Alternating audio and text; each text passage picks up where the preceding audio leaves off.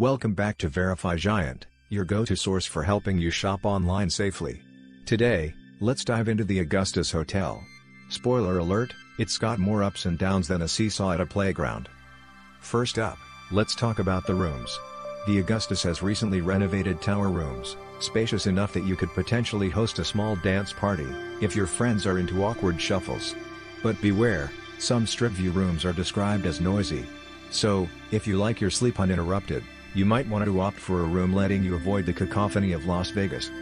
Now, onto the bathroom. Some guests raved about large soaking tubs, while others felt as cramped as a sardine in a can. It's like playing Russian roulette with your bathroom experience. As for the amenities, the pools are a highlight. Multiple pools invite all sorts of splashing, but beware of the occasional poolside cocktail that might taste more like regret than refreshment. Dining options? The food is all-inclusive, featuring an array of local favorites. But don't expect Michelin star experiences. Some reviews mention the dishes taste like they've been on a vacation themselves, overcooked and a little stale. Now, let's get critical. One guest lamented, "The staff was as friendly as a rock," while another chimed in with, "They saved my vacation with their warmth." It seems like you might land a gem or a grump in the staff department.